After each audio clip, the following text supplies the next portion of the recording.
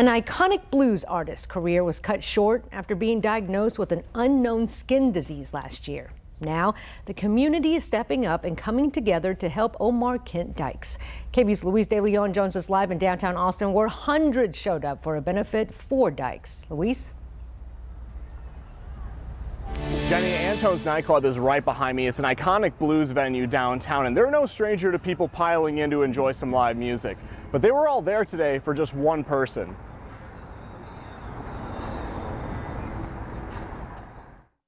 It seems like a typical day outside of Antone's Nightclub, preparing for a full night of blues. But inside, it's already happening. Piano, singing, guitar, and a happy crowd. It can be described with one phrase. Dog day at the fair. It's my fair. This is iconic blues artist Omar Kent Dykes. For more than 30 years, he was the life of the party on stage as he played and sang for the blues band Omar and the Howlers.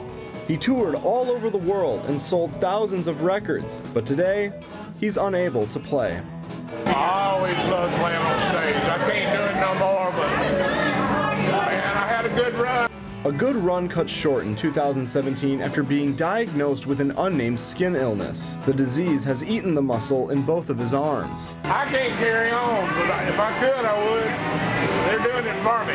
Who's they? Hundreds of fans, former band members, friends, family, and Antone's Nightclub, where they held a benefit for Omar on Sunday, celebrating his music career and supporting his legacy.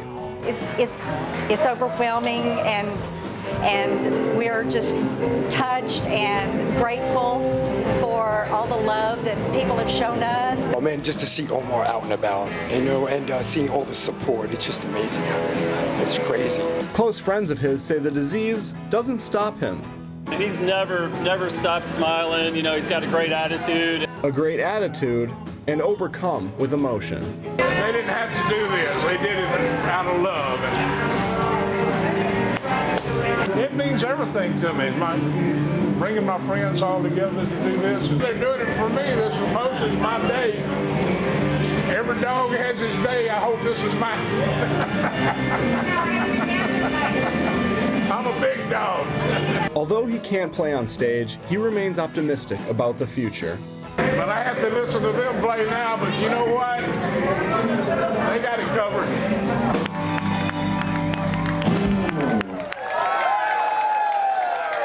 Thank you very much.